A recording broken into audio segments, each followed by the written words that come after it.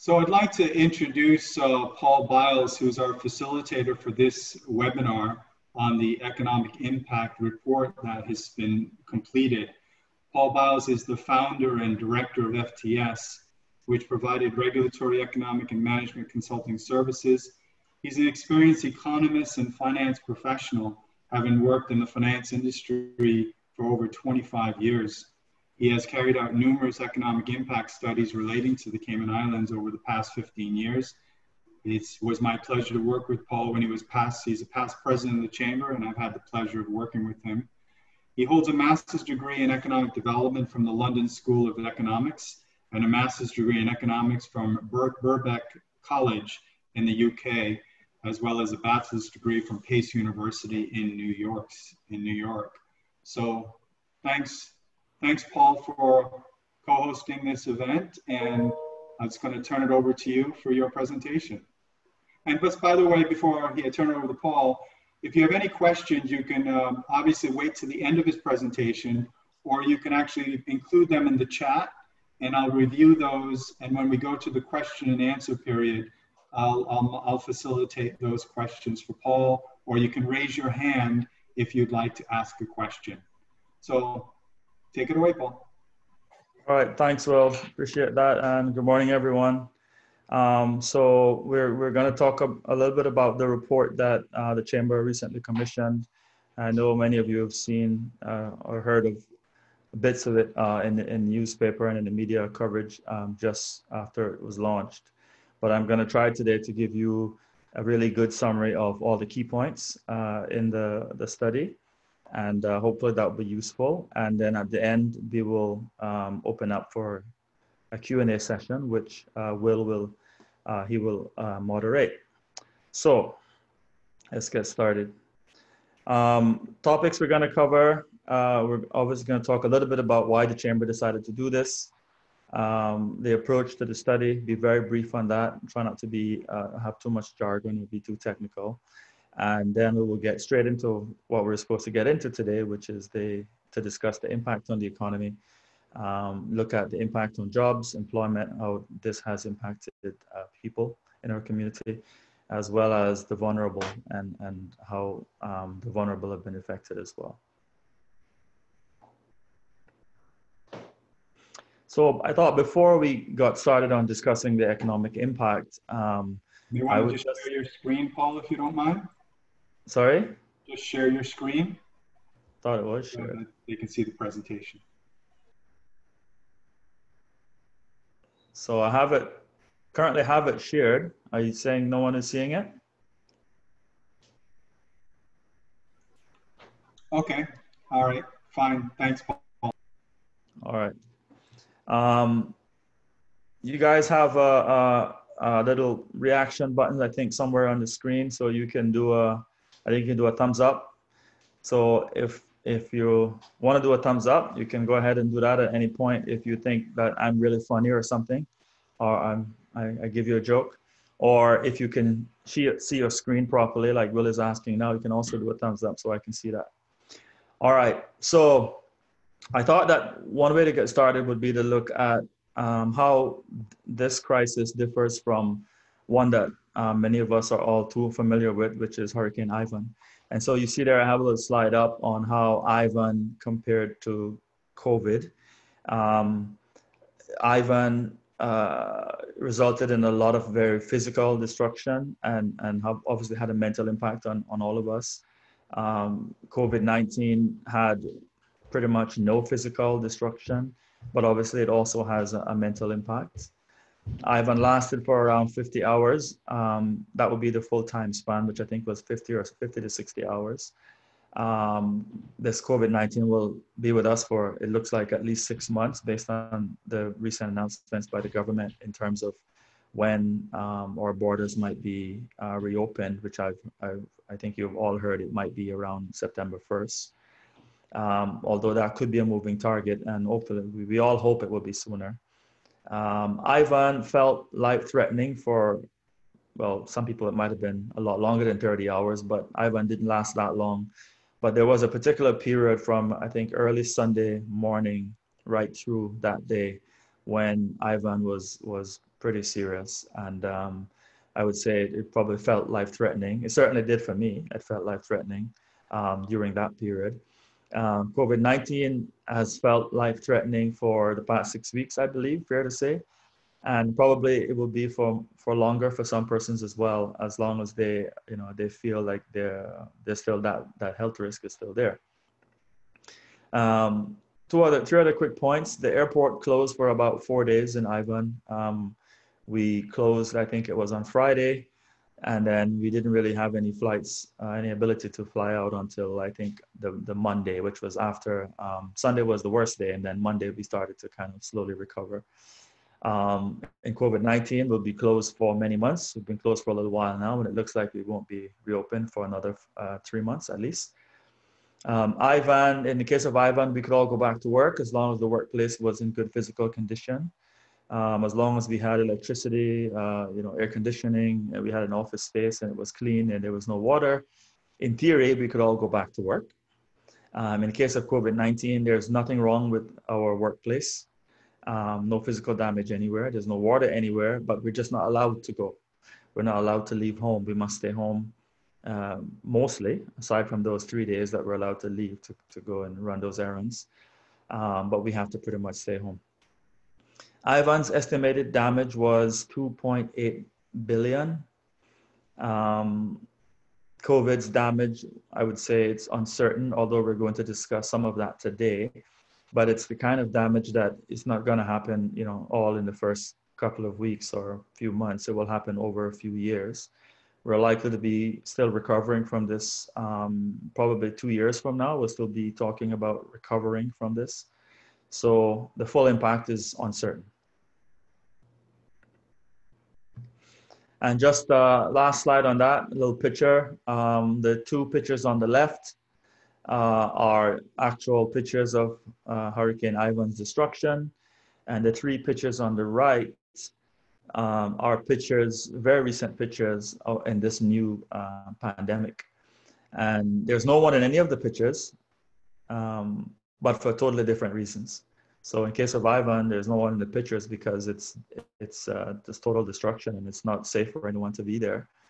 And on the right side, those images, there's no one in the pictures because we just have to basically stay home, and that just reflects emptiness. So my summary of it is sort of destruction versus sort of emptiness, physical destruction versus just not being able to do anything. So why do the study? The Chamber commissioned the study because what occurred 6 weeks ago was an unprecedented event. Very different to a major hurricane, so we need to better understand what we're facing. The negative impact is obvious. I mean, if you asked anybody what was the impact of COVID-19, they would say it would be very bad for the economy and people would lose lots of jobs. But the question is, in what areas and by how much? The other reason for the Chamber doing it was, how can you offer solutions to something if you're not quite sure where the impact has been and how everyone has been impacted? We also need to think about the future. You will hear a very cliche term, which is the post-COVID new normal. Everyone is using it, so I guess I'm allowed to use it as well. So what can we learn from what just occurred in terms of helping us not just to recover, but also to be more resilient in the future? And the study does touch on some of that as well. What was the approach to the study? I won't bore you with anything too technical, but basically what I did was I looked at the data from the Economics and Statistics Office, all of their official data. We also conducted a survey of over 300 local businesses.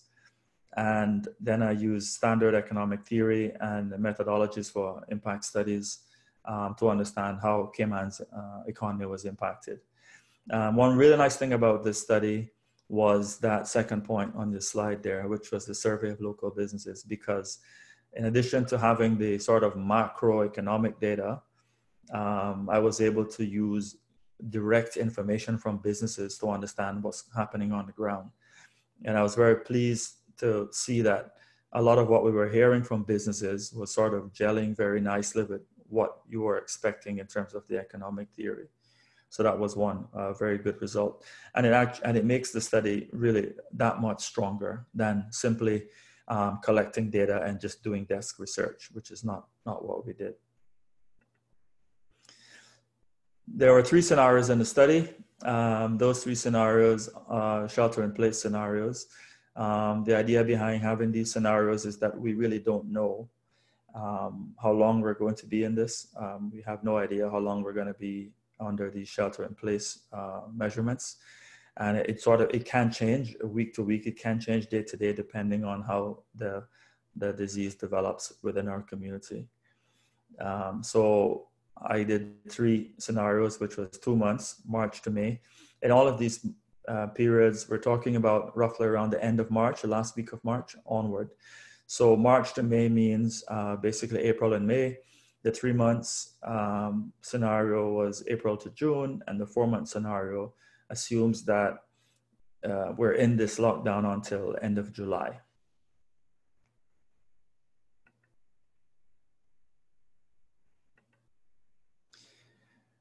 So what's the impact? The first sort of high-level impact that is discussed, which is just a necessity, you have to think about the Cayman Islands as a company.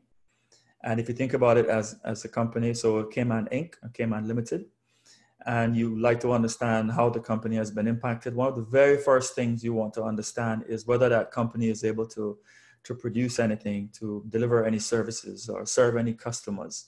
What is the company's output? What's its revenue? What's its profit? And so for a country, the way you measure that is by looking at the GDP. The GDP tells us what is the value that this economy is creating each year. And so that's referred to as the gross domestic product, okay?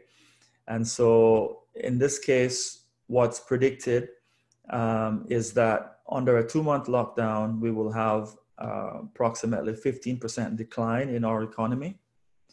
And this assumes that we are comparing 2020 to 2019 in all of these scenarios. So we're looking at this to say, okay, if we were in a lockdown for 2 months, what would be the general impact on the economy for the year, for the rest of the year? So for 2020, we will be at 15% decline compared to 2019. That's what would happen.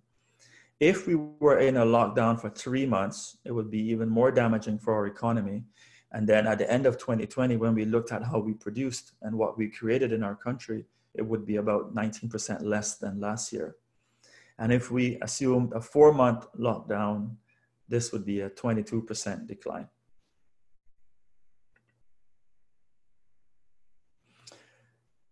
As I mentioned, one of the nice things about the study was the survey of local businesses.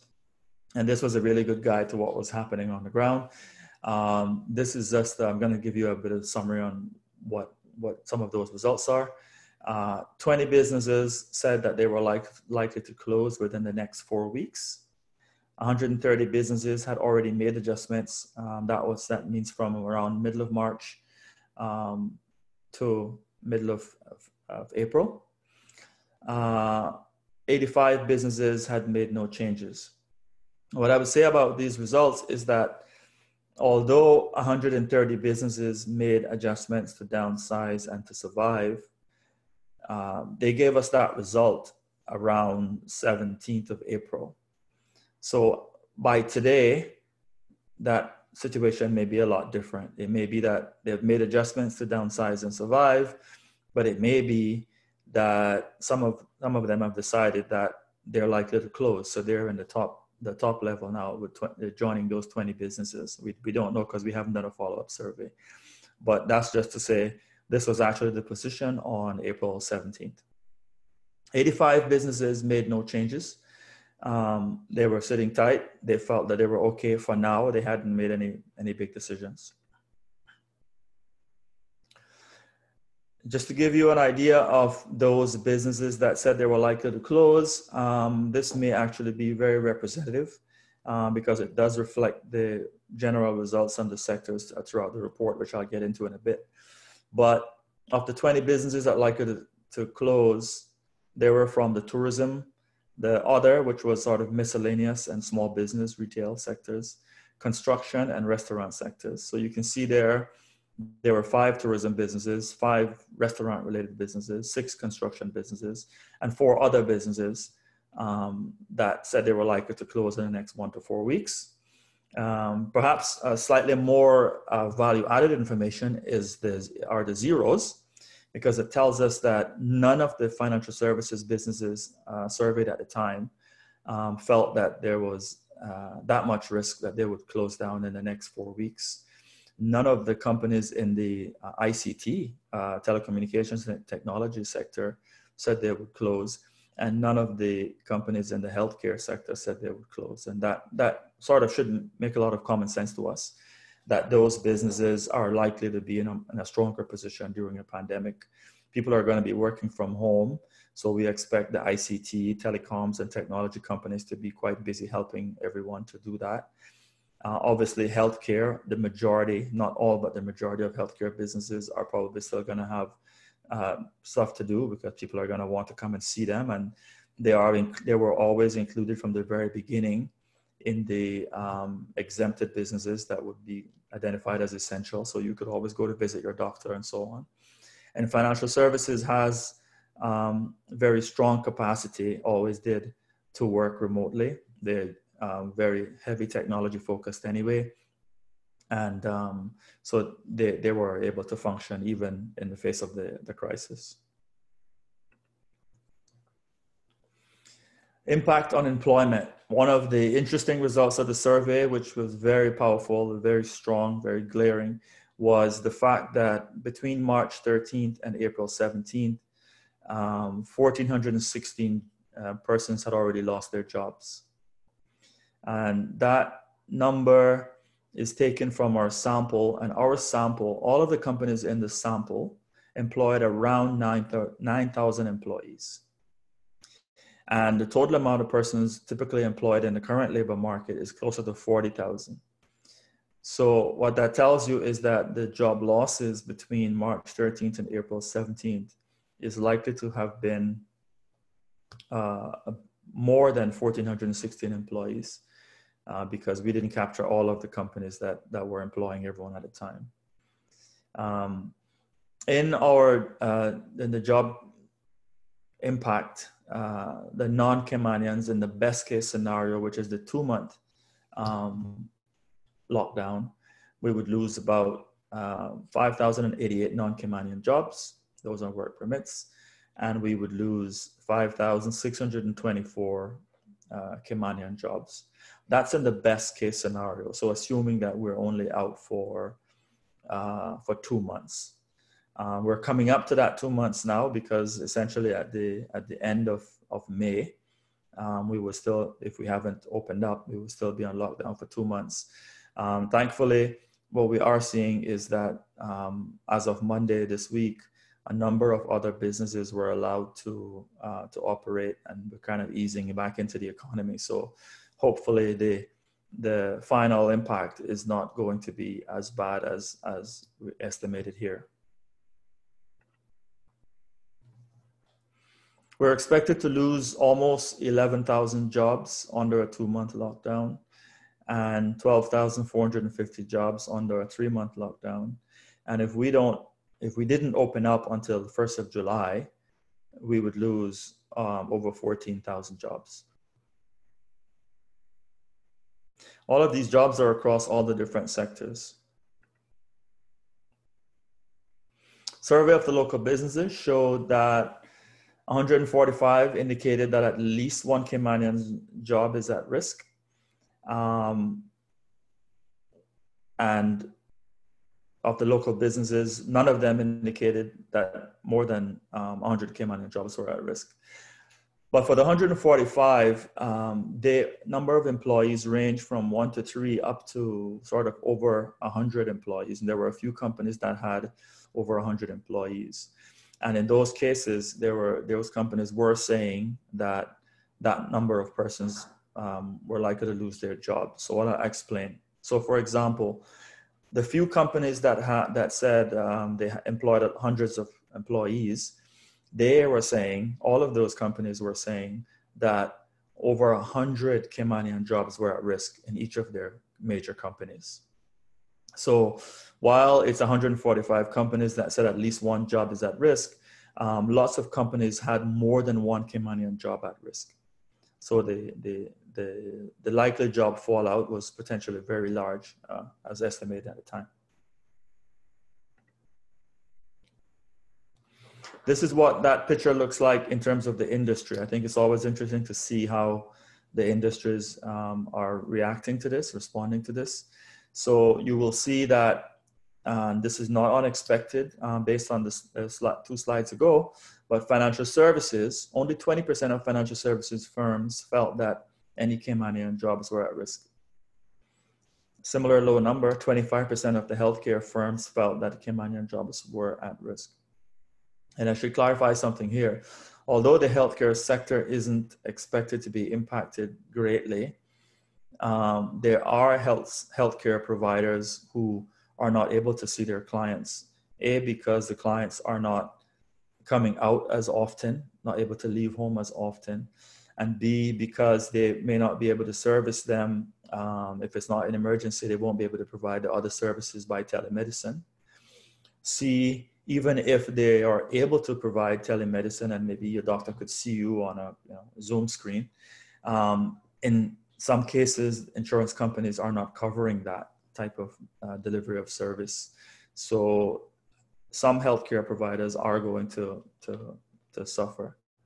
So it's not surprising that 25% of the healthcare sector said they might lay someone off, even though we don't think they're going to be impacted greatly. ICT, 43%.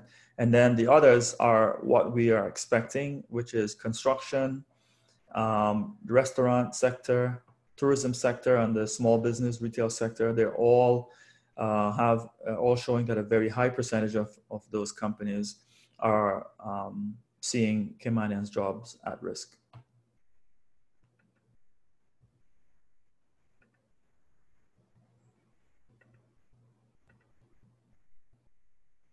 Not sure what's happening here, but my slide isn't working. Local businesses, 142 indicate that at least one work permit holder is at risk. And I'm sorry, I'm gonna have to do something with my slides because I wanna make sure I haven't actually missed anything important because I had a little glitch just now. Okay, sorry. So 142 businesses said at least one work permit holder's job is at risk. Again, the same disclaimer as I gave before. Remember that a lot of companies are employing a lot more than one work permit holders. And they also said that lots of jobs were at risk in those areas, whether it's 7 to 12 jobs or 25 to 50 jobs or over 50 jobs. There were lots of companies giving those numbers as well. So this is just the minimum to say that all of those said at least one would be at risk, but some of them said over 50 would be at risk. And a few companies said, as you see, there were 3 larger companies that said that more than 100 jobs were at risk in each of those companies as well. Again, this is a sample representing, only around 18% of the labor force. And therefore, it's very likely that there are other companies with a similar sentiment regarding jobs at risk. Sector view on that work permit holders perspective.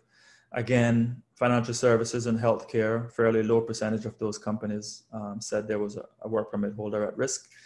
And then the other sectors very high, from 70 through to 94%, saying that work permit holders were at risk. In general, the difference between work permit holders and Caymanians wasn't that significant. So companies were looking at what workers they could keep, what workers they had to get rid of. And in doing so, the final result is that it looks like slightly more work permit holders jobs at risk, but very similar ratio for Caymanians versus work permit holders in terms of losing jobs.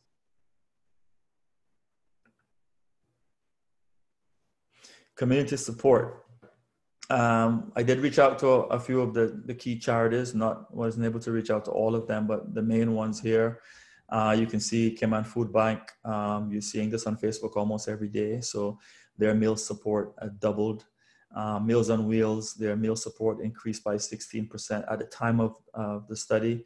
That might be more now because as time goes on and more and more persons lose their jobs, more and more businesses find it harder to stay alive to stay sustainable, we're going to see more of this. The NAU increased its assistance to families by 165%, quite significant. They're now supporting, I should say, up to 2 weeks ago, they were supporting 975 families, or almost 4,000 persons.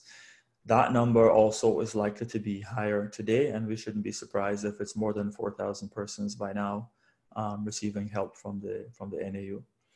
Brazilians Cayman, really striking result. Within 3 days of launching, that organization saw around 4,000 persons approaching it for help in different areas. So that's quite significant result in terms of what happens to the community. So we're gonna open up for questions. I thought that might be the most interesting part of the discussion, rather than you just hear me talking. But I want to talk a little bit about what we've learned from all of this and where we might go from here. I don't have a crystal ball, and I don't have all the answers either. I don't think any of us does. But one of the things that really stood out for me was, our local food production. So while we'll always import most of our food, because we have to, because we're a small country with a lot of people, and we don't have the economies of scale to do otherwise, we can produce more local food. And so one of the results from this, and certainly you will, if you just Google this, basically, you will see a lot of other countries having identical reflection, which is on agricultural production, support of agricultural production, protection of agricultural production, and how that would make things a little bit easier when we have this type of crisis. The increased ability of local businesses to sell online products and services. It's not just for efficiency purposes, but it's also very valuable in this type of crisis, because you can't interact with your customers. I don't believe that the local business community has sufficient capacity online, meaning that there are a lot of retailers who sell items on a shelf or provide services, and who could sell those services without physically interacting with a customer sometimes, maybe a lot of times, in some cases, 50% of the time.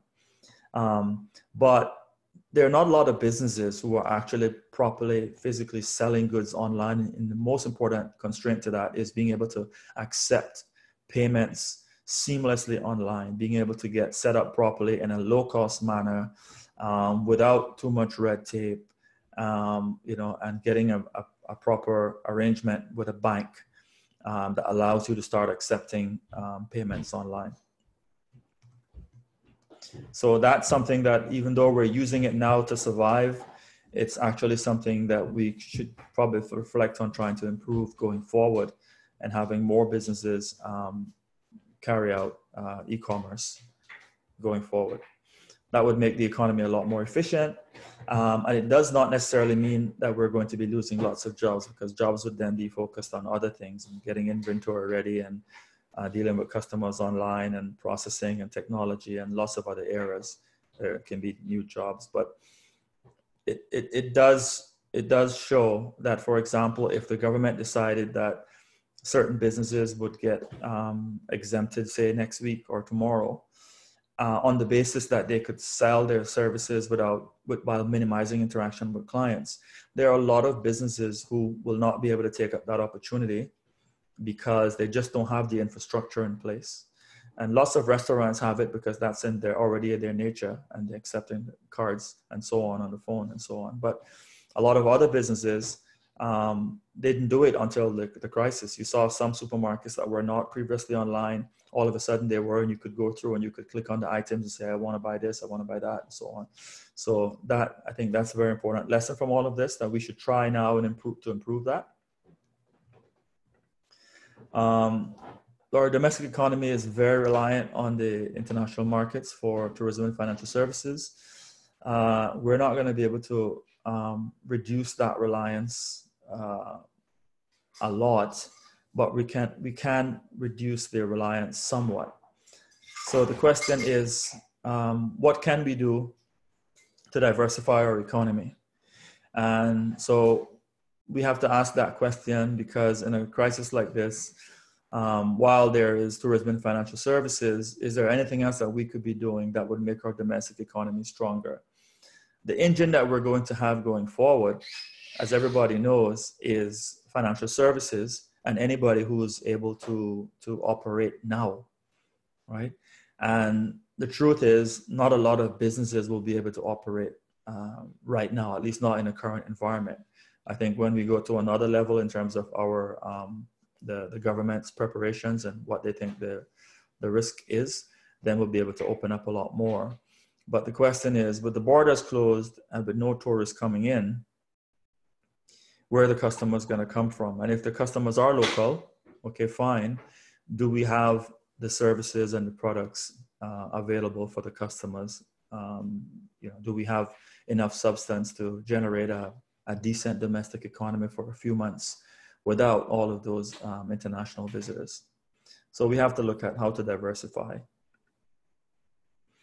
How can our national disaster response plan be improved after the experience? I think that's a big question. I know, for example, that the Chamber CEO Will sits on these committees, and he chairs one of the subcommittees as well on that. But the question is, what can we do differently, right?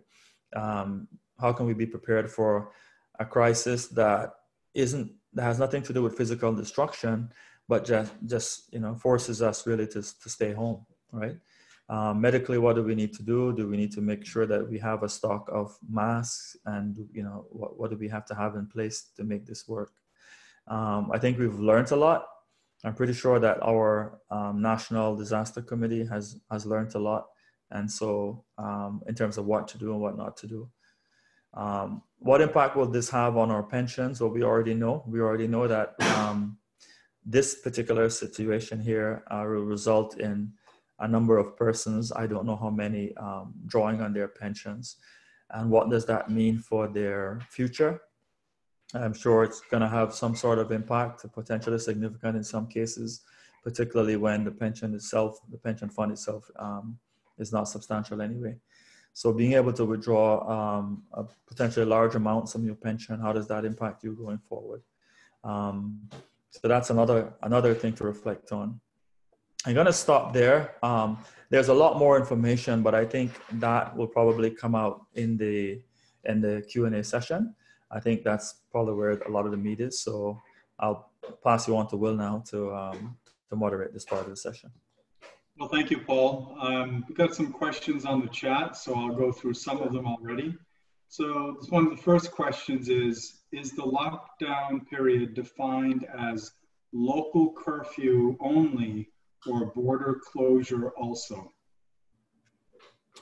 Yeah, so the lockdown period, it's the border closure is the superseding one, so that's the highest level one, but it refers to the need for us, basically the shelter in place measures, the need for us to stay home, that we can't move freely. So there's very little economic activity because we're not allowed to go anywhere unless we're buying gas or food or seeing a doctor.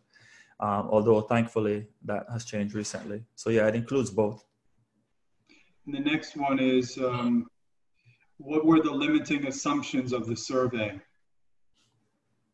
The survey itself, I think the only thing I would say about the survey in terms of limits would be maybe the sample size, but that sample size itself was fairly large. The survey was not just chamber members. That would have been another limiting fact if it was just kind of catering to just a few persons or for types of businesses, but it was actually opened up to the wider business community.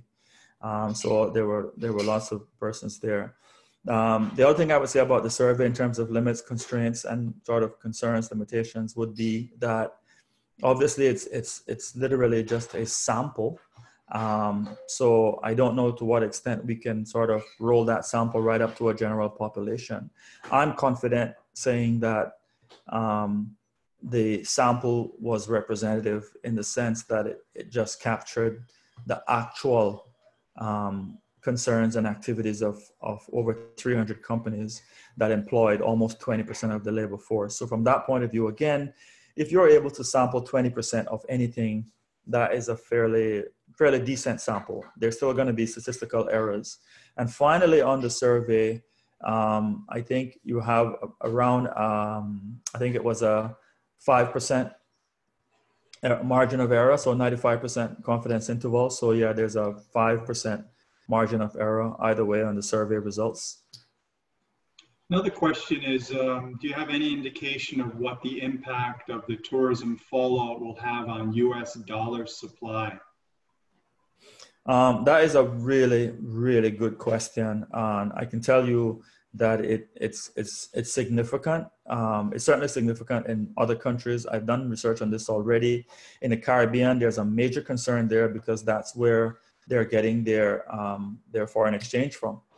And they're getting it from tourism. So that's quite significant. So I think in our case, we should expect something similar. I'm not overly concerned because there's still some activity. There's obviously still financial services as well, and that's an international service and as well. So, but I think it is a concern. It's a concern. You have less US dollars as well circulating. I don't see any impact on our ability to maintain our current exchange rate regime, though, which is fixed, at least not for now. Then a lot of question about tourism. We've got a couple of tourism questions. So yep. Which subsectors are included in your heading tourism on your various graphs and statistics? Is it only those two ESO, Economic Statistics Office classifications, bars and restaurants, and hotels and condos? Yeah, so all of the categories that the ESO uses. And then in addition to that, I consulted also privately with the head of the ESO to get ideas because they have a lot of really good internal info that's not available to the public. So what they were able to do was to give me an idea of the percentages of other industries that are related to tourism. So for example, if you look at the small business sector, other sectors, you will be able to say, you look at those sectors and say, what portion of that sector is usually services to the tourism market. So I took the ESO main data as well as the assumptions on how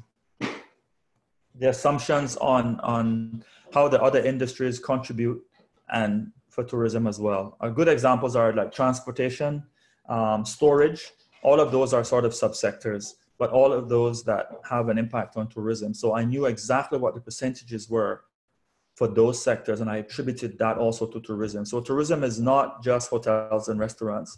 It includes also the contribution of other sectors in tourism as well. As part of that question, the person went on to say, tourism categorization includes other subsectors, as you pointed out, primarily involved in tourism, such as the cruise passenger and cruise spending, watches, jewelry, clothing. There's a whole list that the person has provided. Yeah.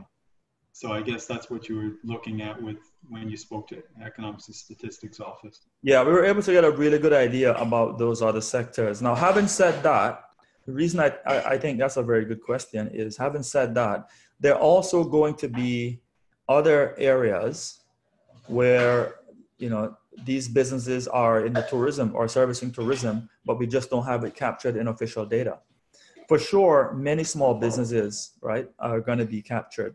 Some of those businesses might not even complete the national account survey that the ESO sends out, but I'm sure they're selling food, T-shirts, arts and crafts to tourists. So they depend on tourism. So the final tourism impact, and I actually mentioned this in the report a few times, is likely to be greater because we don't have the official data perfectly segmenting those other sectors' contribution to tourism. But what I did was to ensure that we captured most of it. I consulted directly with the ESO to get additional data to bring some of those other sectors in. The next question deals with basically said the presentation was very clear and also very predictive. The negative impact is very obvious. Your presentation brought the facts to the fore for now, even though in theory we had, I didn't finish it. But I guess the general question, Paul, is, the way forward. now that we've done the report, what do you regard as the next steps in this whole process of understanding how we get back up and running? Yeah, I mean, the way forward is a really big question. I know the government is talking about how they have a plan and they have procedures for rolling stuff out. I think we're going to be in this mode for quite some time. Having to refocus our energies internally, for me, is part of the key results of this. And for many months, we're going to have to refocus internally. One nice positive is that financial services will continue. So we have thousands of jobs that are going to be protected. We hope that thousands of jobs will continue to be protected in the public sector as well. And then, we have to deal with the fallout. Mm-hmm. I have concerns. I'm concerned that if we lose too many persons because they don't have a job, right? So they have to go home and they have to go to their country because they have to find the support networks over there. I'm a little concerned that if too many of those persons leave, and I think they should leave if they don't have a job. I'm not suggesting that they shouldn't. But if we lose many, many thousands of people because they just don't have access to a job, that is going to impact our ability to resume.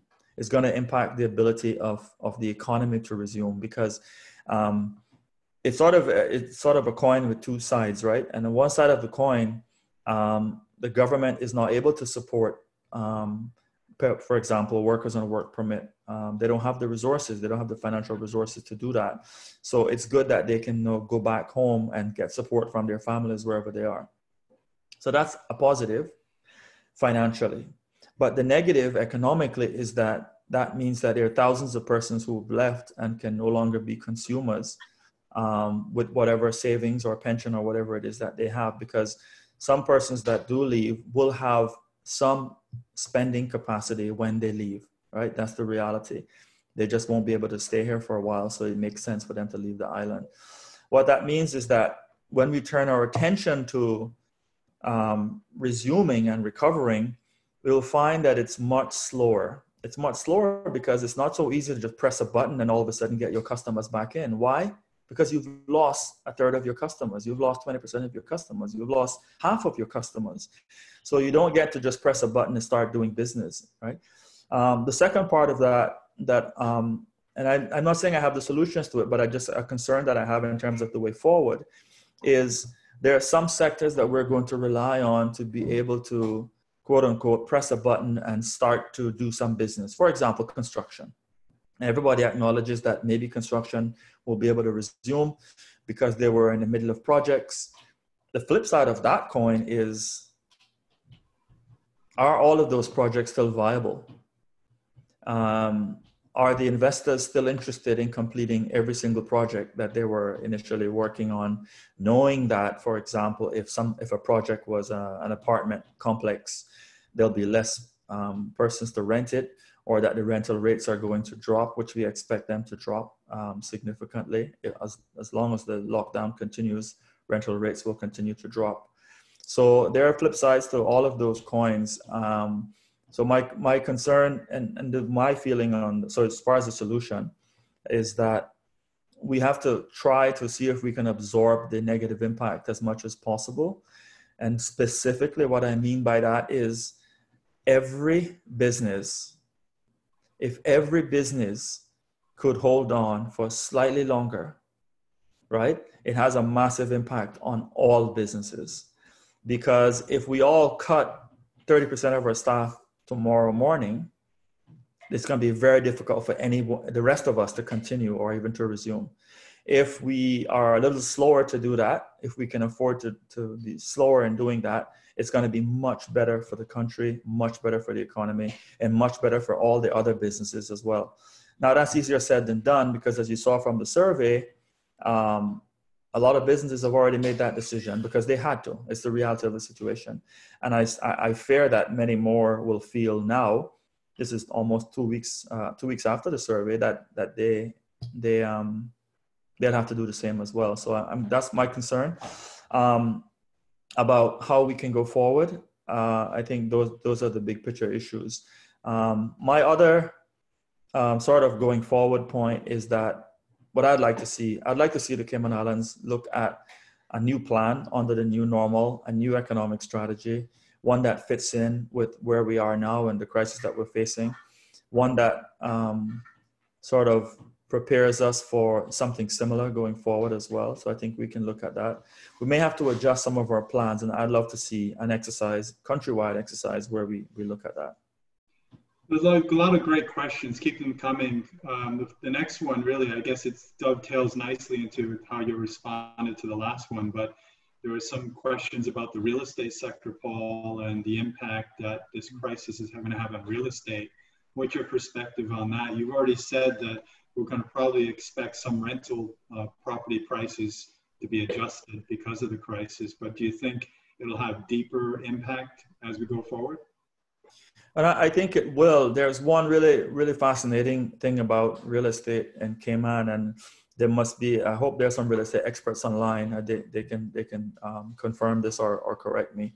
But the long-term picture in real estate in Cayman has pretty much been always one direction, literally one direction. It's the value in real estate has just continued to go up.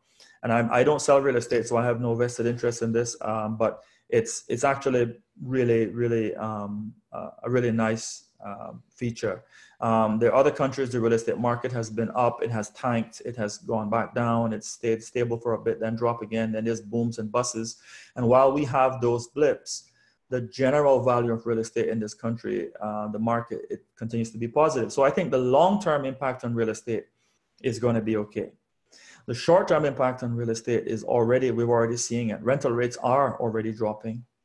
And I think the impact on values is also going to be there as well, unfortunately. And that's just a direct, reflection of the market, right? It's a case of there's just less demand. There's more supply and less demand, where you're going to have falling prices and you're going to have falling value because rental income is an input into value of real estate as well. Thanks. The next one it's an interesting question. Do you think the government should look into raising debt at this time? And that's a suggestion that came from a leading Caribbean economist. Yeah, sure. I reflected on that, and I sent a note to a friend of mine. In fact, I can send a note to someone in government as well, but on this. So the general idea behind that suggestion is this. First of all countries need money, they need capital, they need funds to try and support the economy at this time. Everybody knows this, and governments are spending huge amounts, billions of dollars in stimulus packages. So the second part of that is that money is also very cheap right now. Interest rates are extremely low in some places, like in a negative region almost. And so money is cheap right now. However, my view on this, I feel very strongly on this actually, is that while we need to do what we can to support the economy and maybe some borrowing might be necessary, I personally would not want to see the government borrow a lot. I would want borrowing to be kept still to a minimum. I don't think we have the wherewithal, the capacity to pump $1 billion into our economy. And here's the reason why. After raising that money, borrowing that money, it has to be repaid. The government has to repay it. And then we're going to go back to the years, let's say 8 to 12 years ago, where we have debt that we have to service. We're falling short each year in government finances.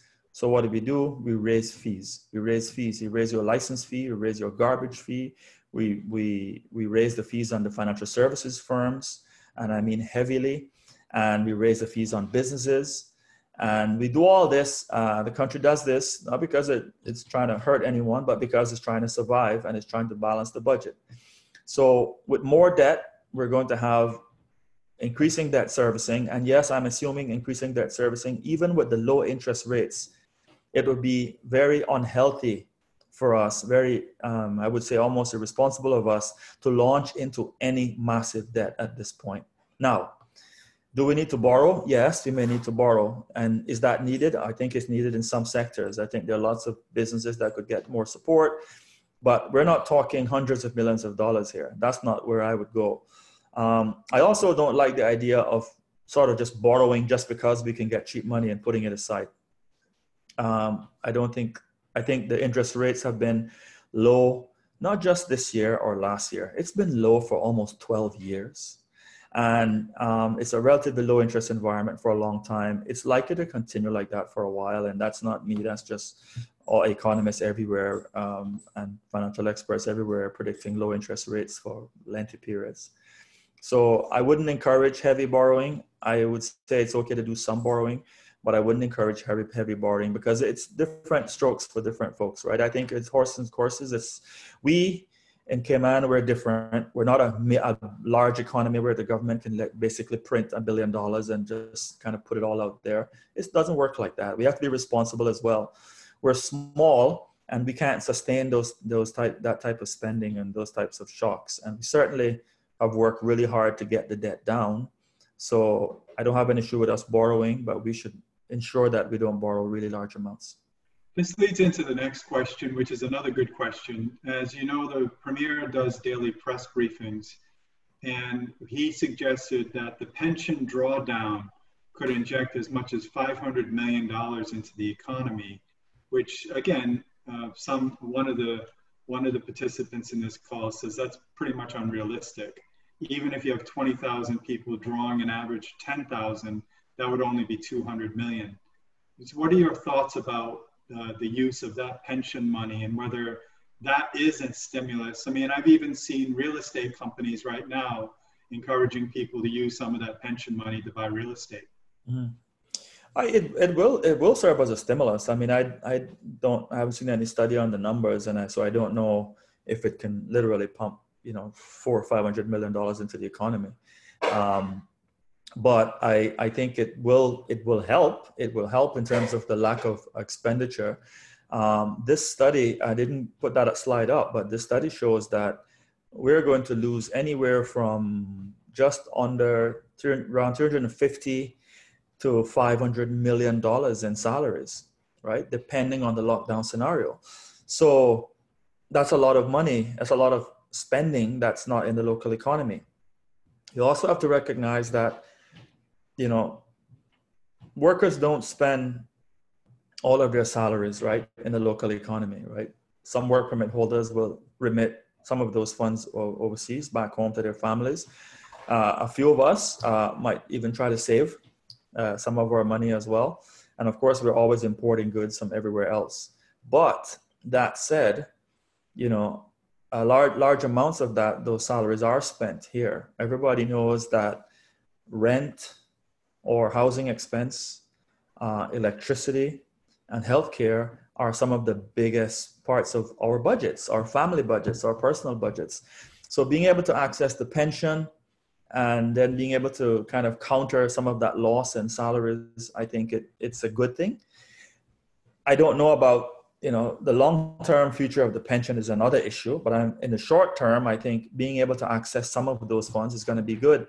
When I said earlier that if all the businesses could take a little bit of the pain, I was suggesting that if we could all hold on a little bit longer, then all of us would benefit immensely. That's one thing that helps us to hold on for a little bit longer. I'm already aware that there are some smaller businesses and the owners are looking at using their pensions to help to pay staff, to keep staff on.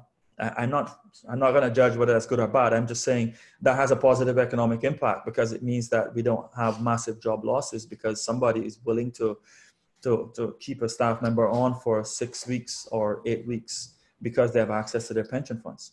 Yeah, obviously the pension amendment law that was passed not only allows you to get up to 10,000 of your pension, but it's also 25% of the other balance. So the calculation could be much higher than the amount in terms of what could be injected into the economy.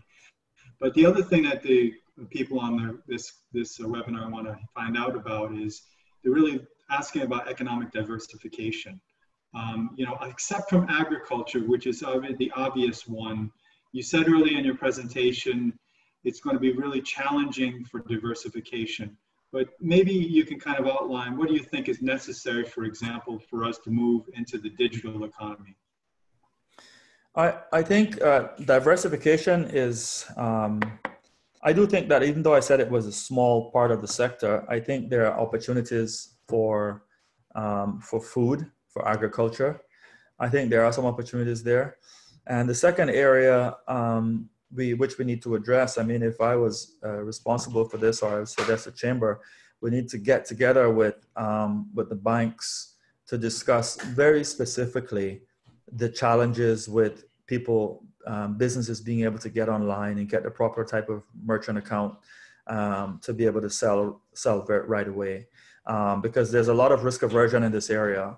I know some of the banks are offering services, but others are risk averse. It just, all the hoops that you have to go through to do that, it just shouldn't be that way. Not in a country like this. We're supposed to be very advanced, and we should be much more advanced than that now in terms of the ability of companies to sell online. And I'm not talking about the logistics. I'm not talking about the technology of going online. I'm not talking about the website development. I'm talking only about the ability to accept the payments and have those payments settle seamlessly into your bank account. I think as a country, we have to now address that and address it like a proper problem. Talk to the banks about what it is that they need to make them more comfortable, make it easier, because it's really keeping the country back, frankly. We should be able to do that. And I think that's something that we have to address fairly urgently. I have a question from somebody who's raised their hand named Richard's iPad. So I'm going to unmute your mic and let you ask your question. Richard? Richard? Hello? Go ahead, Richard. Ask your question. Oh, sorry. Hi there. Thanks for that, Paul. You brought up correctly about the need for greater food dependency, or the opportunity for greater food dependency. What about the potential opportunity on the topic of diversification on greater energy dependency, which will impact economic flows and US reserves? Do you see this as a real opportunity to change it, to do a proper change in this country towards cleaner, renewable energy? Thank you, Richard. Thank you. Yeah. Thanks, Richard. Yeah, it's a very good point. I agree 100%, basically, is my answer to that. I think there's an opportunity for us to look at that. One of the things that I've looked at in terms of sustainability is that, as I mentioned earlier, and you don't have to take my word for it, you can look at the ESO data, but basically electricity comprises such a large portion of our budgets, whether it's a business or a household or an individual, that we do have to work on that solution, like ASAP. I know that there is a target, Richard, I don't remember exactly what the target is, but a target for us to be on renewable energy by a certain percentage of our energy in renewables by 2037, I think it is. I don't know that we're on target for that. My guess would be that we're probably not. So I agree with you fully. It's a massive opportunity for us because it makes financially and economically much more sustainable if we can get those costs down. Obviously, it's also good for the environment, but in terms of the economics of it, it's a very obvious winner. Well, thank you, Richard, for that question. If anybody else has a question that you want to verbally deliver, just raise your hand and I'll introduce you into the conversation. The next question deals really about, again, it's from the chat. Government's talking about opening up the construction sector soon. So the person asked, what impact do you see this having on kickstarting our local economy? I think it would be good to get any activity started. My concern about it is just that I think there's a little bit of an assumption that all the contractors are just sitting there ready to go. I actually think it's not that simple. I think there are some contractors who currently, even right now, may have issues with access to workers because those workers may have already left. And I think that's a little bit of an issue, hopefully not too many of them. I also think that, and I just want you to follow me on this, like, think about a bank. I think about a bank that's financing a project, and the project has typical drawdowns. So, after this period, you get this amount of money. After that period, or once the project reaches this stage, you get that amount of money, and so on. Banks have been asked to, and they're doing a really good job with this, they've been asked to provide some relief to their customers, and they've been doing that for the past 6 weeks. They've actually committed to doing that for, I think, 3 months, most of them, the retail banks. And to the extent that they have to do that, we have to consider that, you know, this sort of money doesn't go on trees, so they're going to have their own financial sustainability issues as well. They will now have to manage going forward, irrespective of what happens with the concessions. They were going to have to manage their loan portfolios. They're going to see higher rates of default, right? They're guaranteed to see that. And they're going to have other financial issues. So in addressing that, they have to manage their risk very prudently. And one of the areas that they're going to have to focus on is looking directly at the projects that they're financing and considering very seriously the viability of each project that you're financing. So if someone was on a quest to build 40 apartments, the question has to be, all right, so this is what you were planning to do. This is when you were planning to finish. You were planning to have this many persons rented and your rental income was going to be X. Are we still looking at that scenario? Well, the answer is obviously no, but where are we in that scenario? What are the new set of projections, and can that those new set of projections support the amount of money that I as a bank I'm going to lend you? So I think you're going to see some challenges there in terms of, and I'm not just trying to be negative. I believe construction will help us and will get off the ground. All I'm suggesting is that we need to temper our expectations about how much we will get from construction and real estate, because they're also impacted by the market. They're impacted by less customers, by lack of demand. They're impacted by bank risk management and requirements and so on. So we just have to be a little bit more cautious in what we're expecting construction and real estate to do. But I think it's going to help us. It's just going to be just not so easy. I think the last question, Paul, we're about at an hour now for this webinar. The last question is, the island of Jersey has a rainy day fund in the hundreds of millions, according to this chat question. Should Cayman set up something in the future, as the government, it says in this chat message, is unwilling to borrow to help local businesses? Yeah, I mean, first of all, I think, I don't know if the government is unwilling to borrow. I haven't heard that, but if that's the case, then that's that. But I do believe that businesses need more support, right? And I think that we can carry out some borrowing to provide that support. I agree with the idea of a fund. Maybe we should be building that fund now after this, and maybe we should have one in place. To the extent that we have a disaster fund, I would have thought that, a disaster fund could be drawn on for this scenario, because it is a disaster, right? It's just medical. It's not a physical. It's not a hurricane, but it's a disaster, and it's a national disaster. So if we don't have a fund like that, then we should really build one. I know that some private sector groups are now establishing such a vehicle, but I agree. I think we do have to have those in place. We have to have it funded. You have to find a way to fund it. And then when we receive a crisis like this, we can act far more quickly and save more businesses and eventually save more jobs. There's another question is that, do you think government should give a stamp duty waiver or reduction to support the construction industry and the real estate market? Well, yeah, subject to their government's own finances, I also support that. I've always said that in this crisis, the government is not going to be able to, to put $500 million into our economy, but the government is probably going to have to defer tens of millions of dollars in revenues.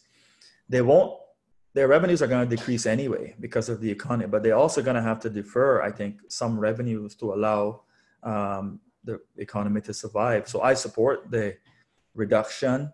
I support waivers in terms of fees to help in the industry, the construction industry. I think that's a good idea. The question is how much, right? And I can't answer that question because that depends on government's finances, but I think that's something that they should definitely consider. Well, thank you, Paul, for this excellent presentation. I'd like to thank everyone for participating, and certainly your very provocative questions. we're going to be hosting the next Chamber of Commerce webinar on Friday. We're going to be dealing with the Pensions Amendment Law, and we've invited the Director of Pensions and Labor, Amy Wollaston, to be our facilitator. She'll be accepting your questions, and I know there are many questions about pensions at this time, so encourage your people, anybody with pension questions, to tune into that presentation. So on behalf of the Chamber Council and the membership generally, I'd just like to thank Paul for a great presentation, and hopefully in the future we can have you back when our economy hopefully starts recovering. Sure. Thanks a lot, guys. Okay, take care.